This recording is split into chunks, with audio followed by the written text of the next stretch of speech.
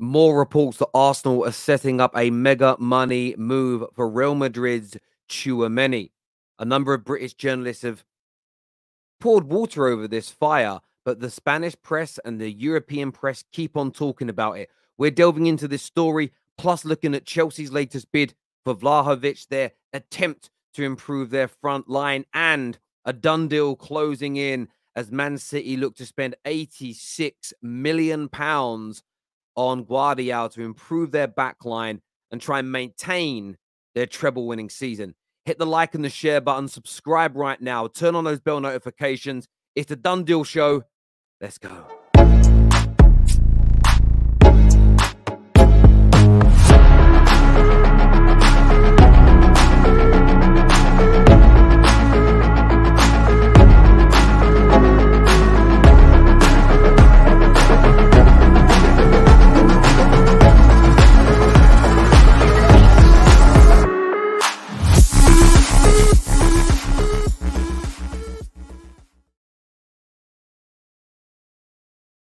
Arsenal have had nothing short of a sensational start to this transfer window.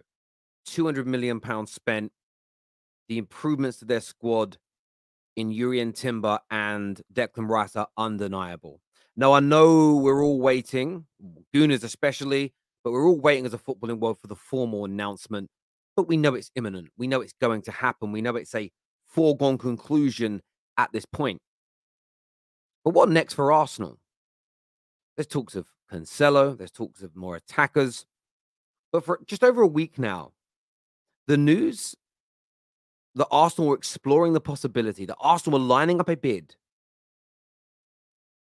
Some say 70, some say 80, some say 90, some say 100 million, depending on the outlet. That they're lining up a big money bid for the Real Madrid and young French superstar in Tchouameni. Now, straight away, I know some of you were going to say, Terry, stop. There's no way. Too much money. Real Madrid are not going to let him go. I share the same thoughts as you. I share the same thoughts. I feel the same way. But it doesn't mean we shouldn't talk about the story. You bank the information. You go, okay, well, I disagree. Maybe some people in the Football Terrace community think it could happen, and they might want to explain why. Everybody's opinion is valid. We don't just not talk about a transfer story because I, Terry Fluid, don't believe it's going to happen. That would be a rather narcissistic and self-centered way to look at football. But the article here, or the snippet from the article here says, Arsenal are exploring the possibility of signing Tchouameni to partner Declan Rice in their midfield next season, according to reports in Spain. The Gunners have already signed Kai Havertz from Chelsea and are set to add Rice and Urian Timber to their squad, taking their spending past 200 million. A deal for Tchouameni could also be in the pipeline, according to, they quote, their Defensa Central, who claim Arsenal are preparing a bid between 68 and 77 million to submit to Real Madrid. Now, it's an interesting claim because, as I say, I think this man's future's at Real Madrid. I believe he wants to remain there. I don't personally see him leaving, not for Arsenal per se, but for anybody right now. That's what I think about it. But why not chance your arm? On a real level, if the story is true and Arsenal are going to bid the money, why not chance your arm? They've spent 200 million without needing to sell anybody. You get rid of a Xhaka, you get rid of a Partey, a Kieran Tierney. They're not looking for net spend here. No, Arsenal fans don't want to have a good net spend summer. We all know good net spend summers is something losers focus on, generally speaking. It's almost a talking point in football that shouldn't be discussed, but it's so overindulged in. It's unbelievable. There must be so much heartburn out there for the amount of it people consume. But why not chance your arm? I know Lavia they're linked to. Great. You've got the situation with Caicedo, but he looks set for Chelsea. Why not chance your arm? Now, you all know what I personally think. I'm playing devil's advocate here. I'm looking at it from another point of view. Why should Arsenal not? Why would it be pointless for Arsenal? Do you not think they have the pull? Do you not think they have the prowess, the prestige to turn his head? Especially if he's not part of the first team plans at Real Madrid. This could be a case of, look, we're going to go head to head with the best team in the world right now. We want to partner you with one of the best midfielders in European football. We want to bring you into one of the youngest and most exciting teams in Europe. We want you to be a figurehead, not a squad member of. Could that not work to tempt Tchouameni away? I want to know what you think. That's the story. I haven't made this up. You know my personal opinion. I don't think it will happen. But some of you are going to believe in this, and I want to know your reasons. I want to know your rationale. I want to see how much you understand the game. Let me know in the comment section below. Now, staying in London, Chelsea. It says here that Chelsea have had a bid turned down. £50 million. 50 pieces here. Chelsea have seen their 50 million opening offer for Dusan Vlahovic from Juve turned down by the Serie A club, according to reports in Italy. The Blues are ramping up their efforts to strengthen Mauricio Pochettino's squad after sanctioning 8 exits so far, raising over £200 million. Corella de Saro, I think that's how you pronounce it. I might have absolutely butchered that name.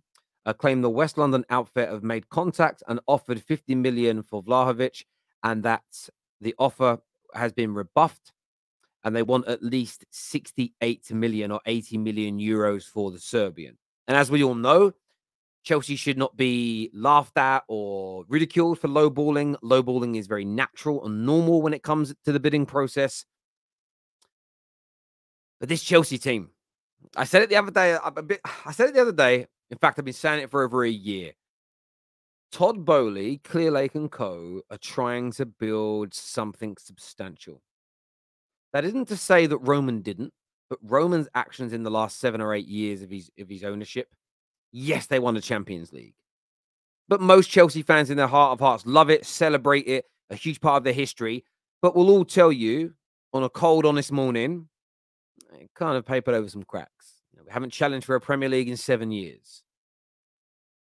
There were problems, some of the recruitment, some of the renewals of contracts, bad issues at board level. They are trying to fix all that. And year one, Chelsea did a disastrous. It was the monumental cock-up by everybody involved. But they are trying to rectify it. They're getting rid of unwanted players, players that want to leave, Deadwood and more. They've gone and got an elite coach in. Whether he's an elite manager is another question, but an elite coach in. They've got a lot of young talent for the future. They've spent big. Now what they need is more experience. Now, I know that Vlahovic is quite young, but he's a youngster who has a vast amount of experience at World Cups, Champions League, playing in one of the biggest and best leagues in the world. I've got a feeling if these reports, they could get this done. Yes, right now they're about 18 million off the asking price. But that isn't that far. Isn't that far away? And this Chelsea team, with their owners, are serious. And now, some of you, I know some of you in the TFT community don't believe they're going to come back next year. I don't believe they're going to challenge for the Prem. No. That's far too early. But they are going to bounce back quickly, especially with signings like this. Let's see what the next bid looks like. Let's see how quickly it gets rejected. What are they going to bid next? 60 probably? See whether there's a bit of a delay in the rejection or maybe some negotiations.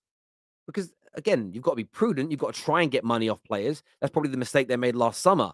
They kind of overpaid for a few people. They rushed in a little bit with, Todd Bowley in his cowboy hat and his size 12 boots, a little bit gun-ho. This year, different people running it, football people running it. They will go about it differently. But I want to know your thoughts, feelings, and what you think about this potential deal in the comments section. Now, finally, Man City are expected to close the deal to sign Gvardiol for 86 million in the next few days. That is from the Telegraph, who believe this deal is done.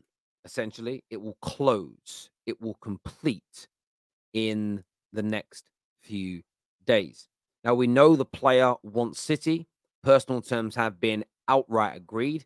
He is desperate to come and play for Pep Guardiola. He is desperate to play for the treble winners. And he wants to come and play in the biggest, confirmed by the way, the biggest and the best, confirmed by UEFA today, ranked number 1 again, the Premier League. It shows, there was a film made a few years ago talking about, Wall Street was made in the 70s or the 80s. Great movie with Michael Douglas. They made a sequel to this about 10 years ago with Shia LaBeouf and Michael Douglas in it. think Charlie Sheen actually guest appearance in that film, and it said, "Money never sleeps. City never sleep." And yes, they've got the allegations hanging over them. Yes, they've got a lot of question marks and some murky dealings to prove their innocence over. But money never sleeps. City never sleep. They're improving that squad again. Kovacic already in. Gvardiol in. They will find a replacement for Ilkay Gundogan. If Silva leaves, they'll find the replacement. There is no doubt about it in my mind. That will get done. It will get over the line. And if they can't find someone adequate, they'll promote somebody or move somebody's position and go again next year. This is a phenomenal piece of business. Now, I hate sitting here and praising Arsenal and praising City and praising Chelsea. Some people go, oh, Timmy's always praising Arsenal, nobody else. It's because you've got cognitive dissonance and you hear praise for one team, your brain switches off with anger and you stop listening to everything else. Get it checked out. But I can't not praise quality. This is a phenomenal signing with such a high ceiling and potential and the ability again to keep City at the top of the tree. Man United, Liverpool, everyone's got to respond. And as much as Arsenal are improving their squad, City are looking to freshen up and go again.